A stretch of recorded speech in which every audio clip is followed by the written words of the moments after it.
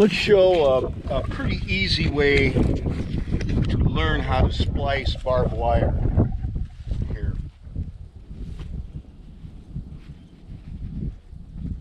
Now I'm going to splice old wire that's a little rusty and brand new wire, and we'll see how well I get along. If this doesn't work, I'm going to have to stretch it the whole way. But what I do is I strip the wire back. It'd be best if we get the barbs off, but that one's rusted right on. So, and what I do, strip the wires back about this far, say 8 inches or so, 8 to 10, and then I make it into a Y. Then I take the new wire and I do the same thing with that. Don't have any place to set the camera, so I hope you can see this. Make that into a Y.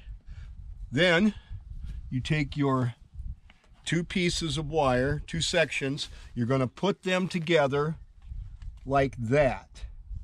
And you're going to start with 1 section of wire, try and hold them tight together, and you're going to wind that one way around, like this.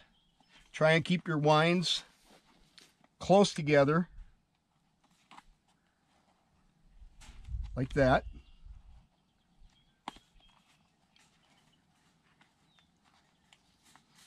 Got off a little bit on that one.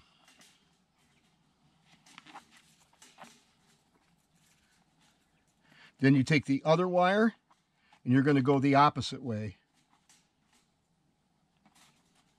with that. I'm going to wind right over top of it.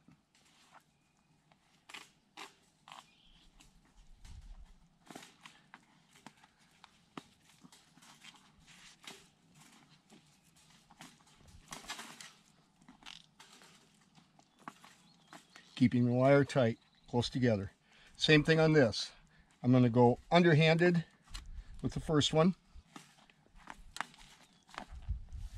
keeping the wire tight without overlapping it like that.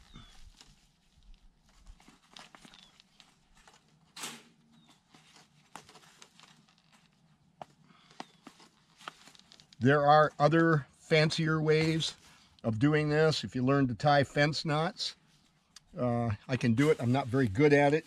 This is the way I like to do it. It's easy. Anyone can learn this, and it will hold. I'm going to give a demonstration in a minute of how not to do it.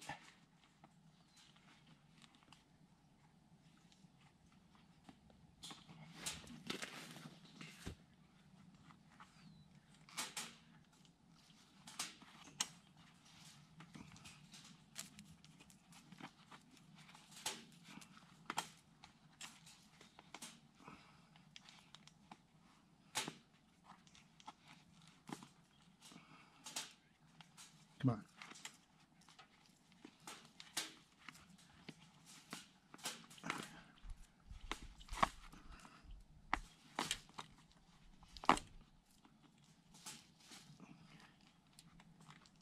And I usually dress all the ends of the wire down. I don't cut it off. Some guys cut it off. If it's there, I use it. And that's what it looks like when you're done. And as you pull that, it's only going to get tighter. Unlike, let me give you a little demonstration here. I wish that wire would stay on there.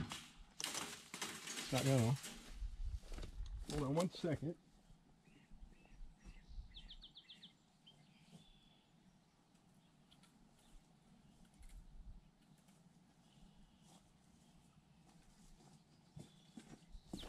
One thing I don't like to see in splicing fence is when guys do this. They make a loop in one end,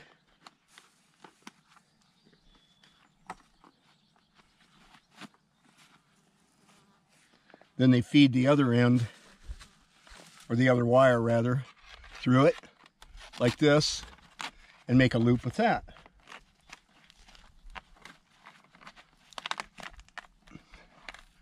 That is not a good splice. Not good at all. You're only holding at these 2 points right here, where this splice is holding all the way from here to here. And the harder you pull on that, the tighter it's going to get. The wire will break somewhere else before you will break that splice. Guarantee it. So that's how to splice barbed wire. That's how not to splice barbed wire.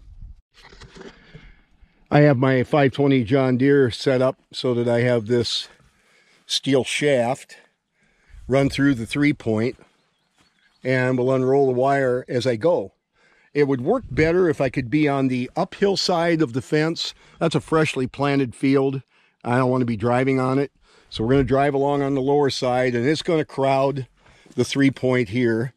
I need something like a piece of plywood with a hole in it or something, just to keep the wire from rubbing on these contact points on the 3-point. So this may not go real well, but we're going to give it the old acid test, or in this case, the jack acid test.